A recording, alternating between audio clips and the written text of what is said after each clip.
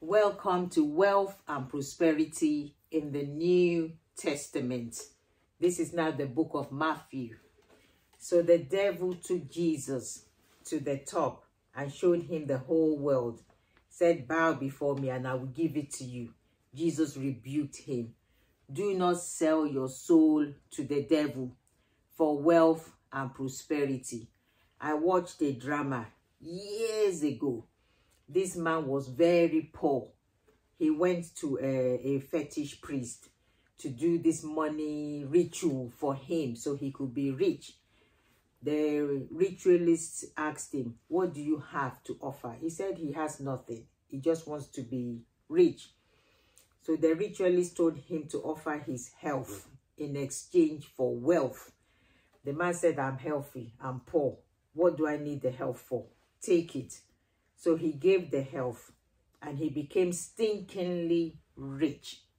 However, every day he had one ailment after the other. Today, headache. Tomorrow, neck pain. Next week, back pain. You know, he was constantly sick. He had money. He paid the greatest physicians.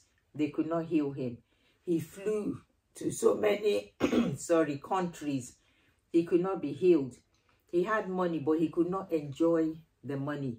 Eventually, he went back to the ritualist. Said, please give me my health back. Take the money. He said, sorry, we don't do exchange. He died. He suffered and he died. So don't do sell your soul to the devil because you want to be rich, you want to be famous. You see some of them, they just go high in a very short while. We just hear the person. They are all over the place and the next minute, then dead. People will be wondering what happened.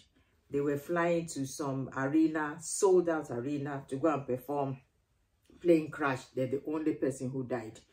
Traveling somewhere to a stadium, sold out, a car crash, only person who died. See, don't sell your soul to the devil because you are chasing after wealth and prosperity. And the book also says when you give to the poor, give it secretly. Don't be like the hypocrites. Don't announce it publicly that you are giving. And also take heed. It's not everybody that you give. Be discerning. There are some people that have an evil spirit in them. If you give to them, you end up, being spiritually backwards. Things will start happening to you. You will lose a lot of things.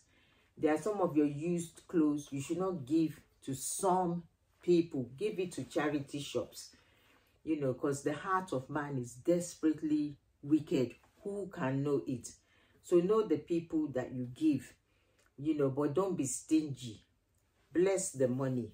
Cover it in the blood of Jesus and give it out. But if your spirit is telling you don't give to this person, then please do not give. Give to charity. And then the book also says you cannot serve God and money.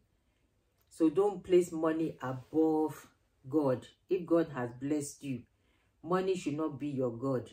Money should not be your all in all. Put God first. You cannot serve God and money. And then it says it's difficult for a rich person to enter the kingdom of heaven. That's if you put money first. Then it will be difficult. There are many rich people who are strong Christians. They are born again Christians. Even when you see them, you will not know they are that wealthy unless you are told. They are so humble. They wear like simple clothes. If somebody doesn't tell you, you will not know. So if you put money first, then it will be difficult for you to enter the kingdom of heaven. And then Jesus was telling the Pharisees, you pay tithes of your mint and cumin, but you don't show justice. You don't have mercy. You are not faithful. So you can pay your tithes and your offerings, but try to help the poor. Don't be there like legalistic. Oh, this money is my tithes. This money is my offering. I don't have anything extra to give to the poor. The poor man that was begging you on the way when you were going to church. You couldn't help. Do you know that was Jesus who appeared to know your heart? Do you know? You have to be discerning. You know, the Bible says that some people have been visited by angels unaware. They did not know and they missed out on their blessings. You are going to church. You saw somebody stumble and fall. Instead of you to help, you are rushing. I don't want to be late for church. And you left the person there and you think you will be blessed that day. Stop and help the person. Make sure they are okay. God will bless you more than you being early for church. You know, where is your humanity? You have to think of all these things. And then the final thing in the book of Matthew, the soldiers were paid a huge sum of money to say that the disciples stole Jesus' body when they were asleep. Don't take a bribe. You know, don't take a bribe. Then you pervert justice. They tell you, take this money and turn a blind eye. Pretend that you didn't see what was happening. God frowns at that. That will not bring you prosperity. So this is wealth and prosperity in the book of Matthew. God bless you.